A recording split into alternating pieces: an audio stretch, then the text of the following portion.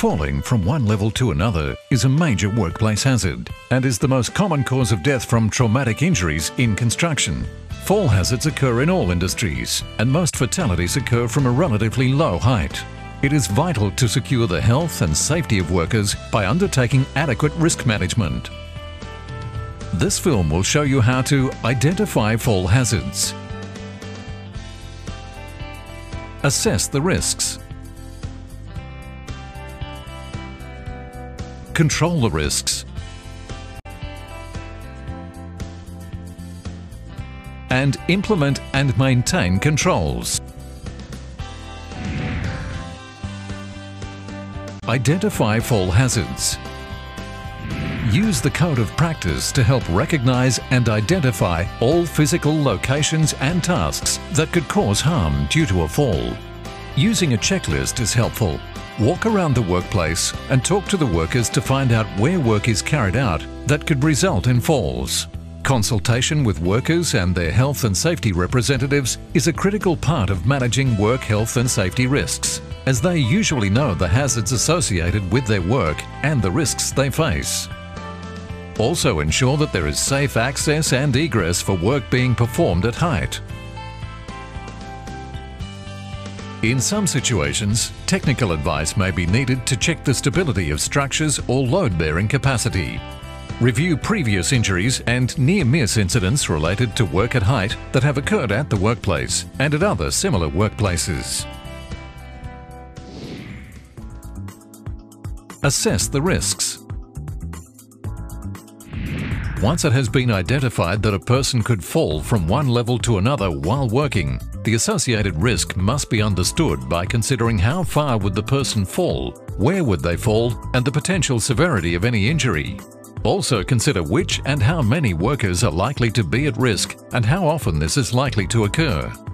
It's important to take account of aspects that increase the risk, including adequacy of inspection and maintenance, for example of scaffolding. Falling objects, where work is to be done above workers. Weather conditions. Ladders, where and how being used. Ladders must only be used when it is not reasonably practicable to use a safer method. Adequacy of training to perform the tasks safely, and adequacy of emergency procedures. The risk assessment will help determine if there is a low, medium or high risk, and whether existing control measures are adequate. If the business is responsible for a number of different work areas or workplaces, and the fall hazards and risks are the same, a single generic risk assessment can be made. A risk assessment is unnecessary if you already know the risk and how to control it. In construction, if there is a risk of falling 2 or more meters, the risk assessment process must be documented in the form of a safe work method statement. Control the risks. Where controls are found to be inadequate following the risk assessment, steps must be taken to eliminate or at least minimize the risk of the fall. In dealing with fall hazards, the business must try to carry out the work on the ground or on a solid construction, but if this does not eliminate or minimize the risk, they must consider control measures using the preferred order of control, in which the measure with higher protection and reliability is considered first. In addition, personal protective equipment appropriate to the control measure being used and the tasks being undertaken must be provided and used.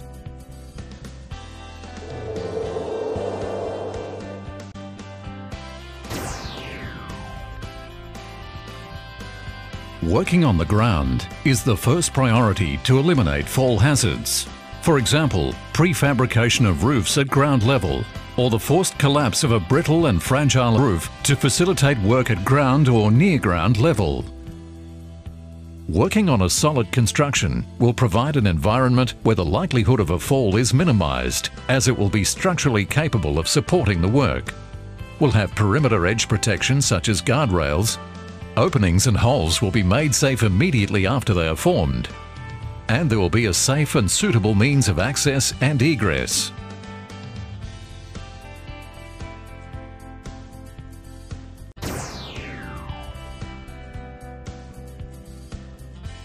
A passive fall prevention device does not require fall prevention action by a worker.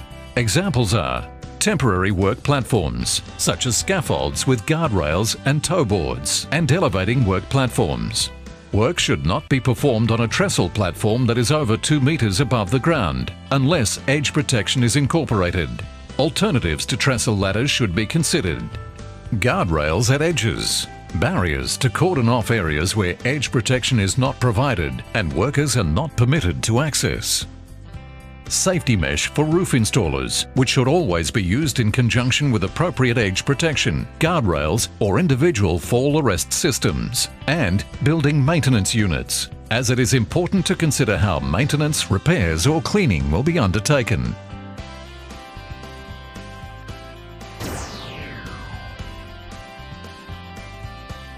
Work positioning systems enable a worker to be positioned and safely supported during the work. Examples are industrial rope access systems and travel restraint systems. Industrial rope access systems require a high level of operator competency and supervision, and so should only be used where it is not reasonably practicable to use an elevated work platform, building maintenance unit, or a scaffold platform. A travel restraint system may consist of a harness that is connected by a lanyard to a suitable anchorage point, although fall arrest rated equipment can be used as a restraint system. The system must be set up to prevent the wearer from reaching an edge from where a fall may occur. Physical barriers such as a guardrail should be used in preference to a travel restraint system to prevent the user from approaching an unprotected edge, because travel restraint anchorage points are not designed for the impact loads applied in the event of a fall.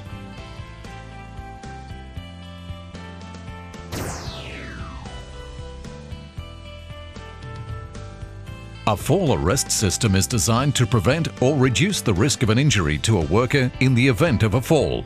Examples that do not incorporate a harness are safety nets and catch platforms. Scaffolds can provide simple catch platforms. Ladder and tower safety systems can be installed to provide continuous fall protection. An alternative is the use of a double lanyard so that the person climbing can always be connected, and if there is a fall, it will be a short distance, but they are not suitable for frequent use. Fall arrest systems incorporating a full body harness and lanyard should be installed so that the distance a person can fall is minimized, remembering that the maximum allowable distance a person can fall before the fall arrest system takes effect is 2 meters. All components of a fall arrest system must be compatible. Do not mix and match. It is essential that all equipment is correctly maintained, with inspections and examination of all components by a competent person at regular 6-month intervals. Checks before work starts would include inspecting all fall protection equipment and hardware, and if there are any doubts, it must be taken out of service and inspected by a competent person. Care must be taken to ensure the individual fall arrest system will not allow contact with the ground as a result of the length of the lanyard and positioning of the anchor, and not allow the user to swing back into the building. Precaution should be taken to ensure that the arrest line or lanyard will not be damaged or fail if it comes into contact with any edge during a fall. Individual fall arrest systems may incorporate an inertia reel, which attach to an anchorage point and pay out a line that is attached to the D-ring of the person's harness. Under fall arrest conditions, the reel locks in position by the same principle as a car seatbelt. To prevent swingback, ensure that the worker does not go outside the 30-degree zone under the inertia reel.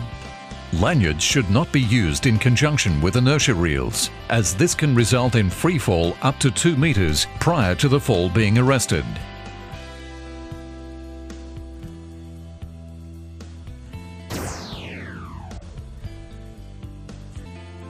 Administrative controls, which include training, require a high level of supervision. Examples are no-go areas and other signage to warn of a fall hazard. Permit to work systems to ensure that only competent persons have access. Organising and sequencing of work so that other people are not working above or below each other at the same time. Developing safe work method statements. As part of administrative controls, the business must establish emergency and rescue procedures relating to the use of all risk control measures. This will include access to competent first aiders and first aid equipment and facilities, establishment and testing of an emergency rescue procedure. A worker should not use a fall arrest system unless there is at least one other person on the site who can rescue them if they fall. Information, training and instruction in the emergency and rescue procedures.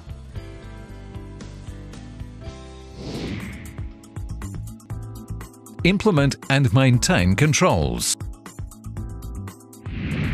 A fall prevention plan will identify what action needs to be taken to introduce the controls, who will be responsible for taking the action, and by when.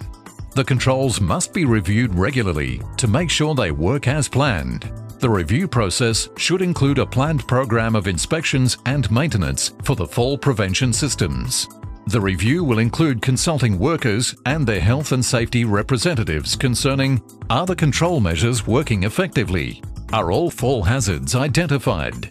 Has instruction and training provided to workers on the use of fall prevention systems been successful? The business must review and, as necessary, revise risk control measures before any alteration is made that is likely to result in a fall, or if requested by a health and safety representative or after a notifiable incident occurs. Fall hazards are found in many workplaces. Falls can also occur at ground level into holes or service pits. The consequences of falls may be severe and can result in death. Make sure that workers know about fall hazards and that the risks have been assessed and are being properly controlled. If you're not sure if controls are adequate, get advice from a consultant or from your regulatory authority.